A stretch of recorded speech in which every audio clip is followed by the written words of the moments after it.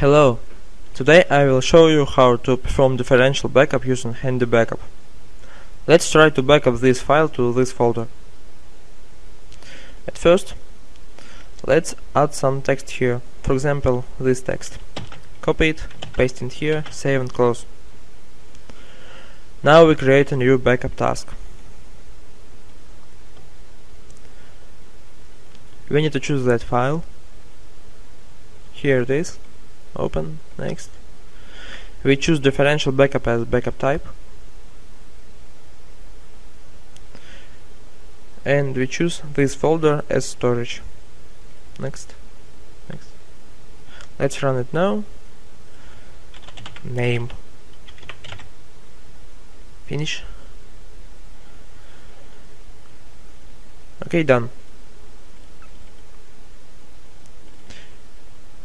As you can see, here is a copy of that file.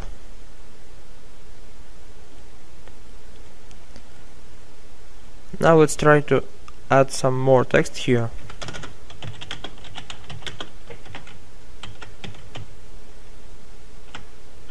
Save it, close it, and let's execute our task again.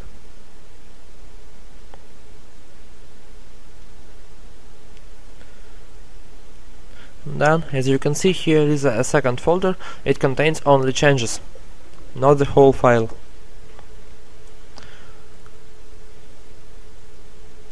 Let's try to add more text.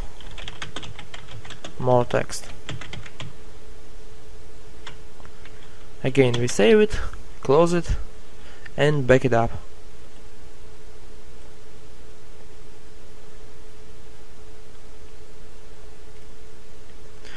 Now here are 3 folders containing different versions.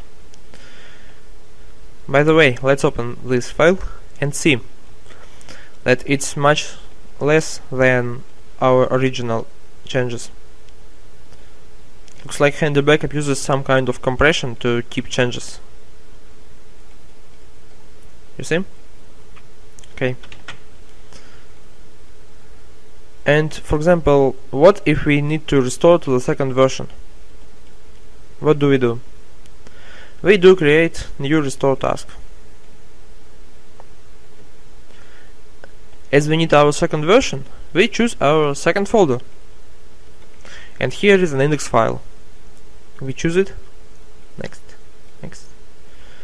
We perform full restore. Now. Restoring, done.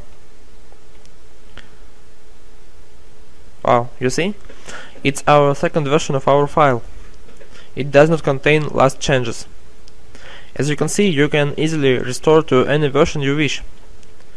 Hope this lesson will be useful for you. Bye.